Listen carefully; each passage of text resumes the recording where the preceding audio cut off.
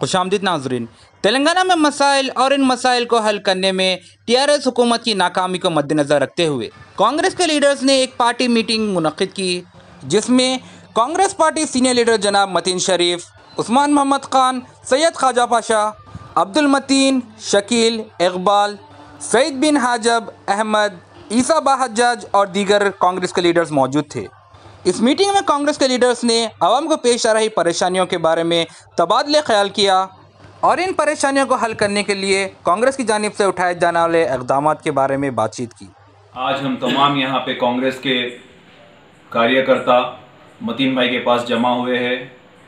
मतीन भाई को कई कॉल मौसूल हो रहे हैं, ईसा भाई को कई कॉल मौसूल हो रहे हैं, शकील भाई को, मेरे को, तमाम हमारे कांग्रेस के लोगों को कॉल्स आ रहे हैं कि कोई हॉस्पिटल्स में परेशान है, कोई राशन के लिए परेशान है, कोई मॉर्चरी में परेशान है, कोई कोविड के टेस्टों के लिए परेशान है, कोई लाइटों के लिए परेशान है, तो कोई मकानदार से परेशान है, कोई बहरहाल इस सिचुएशन में कई लोग हर तरीके से परेशान हैं।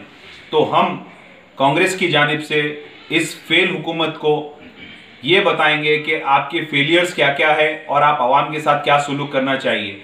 और शहर में कोई हॉस्पिटल्स में लोगों को नहीं लिया जा रहा है। क्या अगर कोविड रहेगा तो सिर्फ गांधी हॉस्पिटल या उस्मानिया जाएगा, और दूसरे जो छोटे बीमारियां हैं, सर्दी, खांसी, जुकाम है, उसमें ओवैसी हॉस्पिटल में भी अगर क्या जगह नहीं है। ओवैसी हॉस्पिटल तो इतना मल्टी हॉस्पिटल है, मैं एडवर्टाइजमेंट्स देखा उसके, world number 1 hospital, world number 1 hospital में इलाज नहीं हो रहा है। असरा हॉस्पिटल है। ये तमाम हॉस्पिटल्स में क्यों ऐसा हो रहा है? यशोदा में नहीं ले रही, तोड़ों को वीरंची में नहीं ले रही। बहरहाल अवाम परेशान है, हकीकत में बहुत ज़्यादा परेशान है। उसके ताल्लुक से आज हम लोग यहाँ पे जमा हुए हैं। आवाम का दर्द और तकलीफ को हम कैसे सॉल्व कर सकते हैं और ये हुकूमत के गिरेबान को पकड़कर हम कैसे काम ले सकते हैं और आवाम को कैसे सहूलत पहुंचा सकते हैं, उस पर स्केचिंग करने के लिए बैठे। इंशाल्लाह हम बराबर आवाम के दरमियान में रहेंगे और मतीन भाई के साथ हम तमाम टीम यहाँ पे आई है और बाकी के भी लोग आके जुड़ेंगे। ये तो आगाज था। इंशाल्लाह हम आवाम के दरमियान में आवाम की जो तकलीफ होती है उसके लिए बराबर काम करेंगे। शुक्रिया। अस्सलाम वालेकुम। अस्सलाम वालेकुम वरहमतुल्लाहि वबरकातुहू।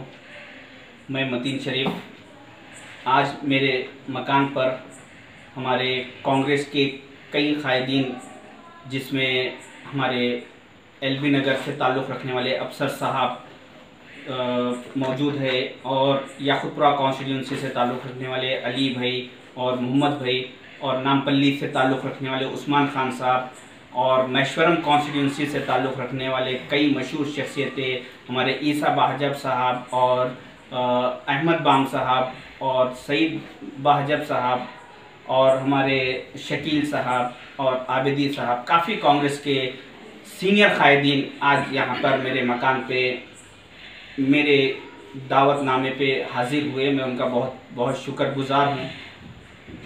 उन लोग आज यहाँ पे हम लोग मीटिंग करने का मकसद ये है कि आज तेलंगाना स्टेट में आवाम का बहुत बुरा हाल है। पहले जिस वक्त ये कोरोना वायरस स्टार्ट हुआ, कोविड-19, उस वक्त जो चाइना का हाल था, लोग परेशान थे कि चाइना में इतना बुरा हाल कैसा है, मगर चाइना से 100 गुना ज़्यादा आज हम तेलंगाना में ये हालात मौजूद हो रूनुमा हो चुके। इस वजह से इसमें कई लोग बैठे हुए, जितने लोग हैं उसमें सबके ख़ानदानों में किसी ना किसी को कुछ ना कुछ तकलीफ़ है।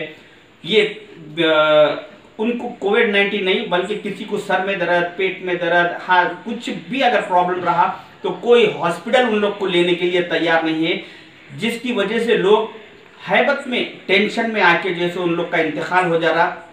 जो रोज़ फेसबुकों पे, सोशल मीडिया जब हम स्टार्ट कर रहे हैं तो ये देख रहे हैं कि 15 से 20 लोगों के फोटोज़ के साथ इन्ना लिल्लाहि व इन्ना इलैहि राजिऊन, बड़े अफसोस के साथ ये खबर दी जाती है, खाली यही लिखा हुआ है रहा। तो इसकी वजह ये है कि ये गवर्नमेंट की कंप्लीटली फेलियर गवर्नमेंट है। इनके पास कोई सिस्टम नहीं है, इन लोग सिस्टम नहीं बनाए। बगैर सिस्टम के इतना बड़ा जब इमरजेंसी, हेल्थ इमरजेंसी नाफिज होना चाहिए, काफ़ी कांग्रेस के बड़े बड़े कायदीन इसकी अपील कर रहे हैं, मगर फिर भी केसीआर साहब के कान पे जू नहीं दौड़ रही। उन्होंने यही बता रहे कि अभी सिचुएशन कंट्रोल में है, कोई हॉस्पिटल अवेलेबल नहीं है, कोई हॉस्पिटल में किसी को लेने के लिए तैयार नहीं है। और इन लोग को कोरोना वायरस की लॉकडाउन के दौरान 1500 रुपए कुछ आवाम को दिए, वो 1500 वही आवाम से 3-3 हजार रुपए लाइट के बिल के जरिए उन लोग से निकाल ले रही। हर किसी को 3000, 4000, 10-10 हजार एक्स्ट्रा लाइट का बिल डाले।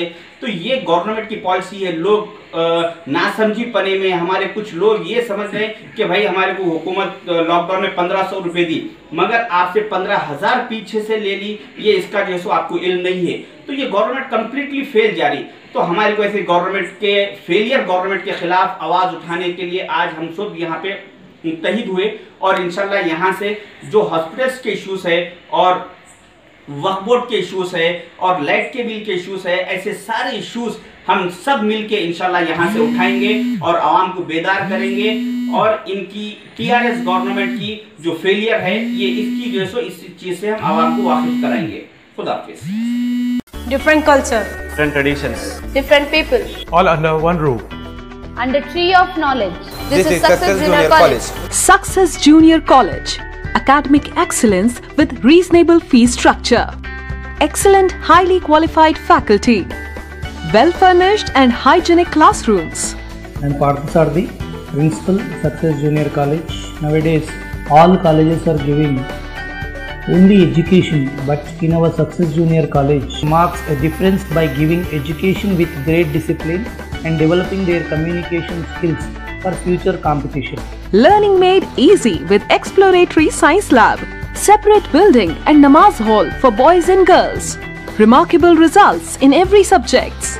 Join your ward in success for his or her future success. Reach the success through Success Junior College, opposite Indian Petrol Pump, Santosh Nagar, Hyderabad.